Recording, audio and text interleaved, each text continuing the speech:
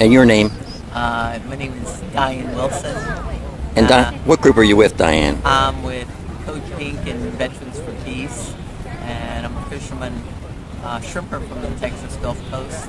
I'm on day 57 of a water-only hunger fast in solidarity with strikers in Guantanamo prison. And I'm here to get as close to Obama as I can and tell him to shut his face down. And you were arrested here a couple of weeks ago, weren't you? Yeah. I guess around 2 weeks ago, I put a bike lock around my neck and chained myself to that fence over there. And it took 35 cops, fire truck, a SWAT team, a rescue squad, and 35 policemen to break that German lock. It was a German-made lock, and they were real aggravated about that lock. But it took. I got some good photos of it. Yeah. It took 2 or 3 days for them. No, 2 or 3 hours for them to get me out. I thought it was good, actually. Anything else about today? Your feelings about today?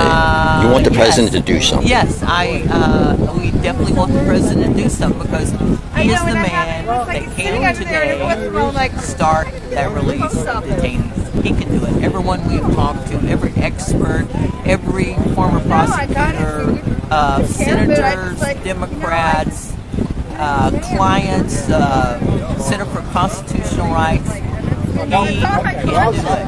He can point at other people and say, I gotta wait on them and they gotta agree, but he's the man that can do it, and that's why I'm here. Well, Harry Truman said the buck stops in that office, so right. Somebody ought to give him that slogan. That is right, and also I think it was Roosevelt who when some people came to him about what they wanted him to do, he said, I agree, but make me do it. And that's one reason I'm here. I'm going to make him do it. Okay. Well, thanks so much, and God bless you. Thank you very much. Right. A crime! You are a crime! You are a crime! You are a crime! You are shame on you!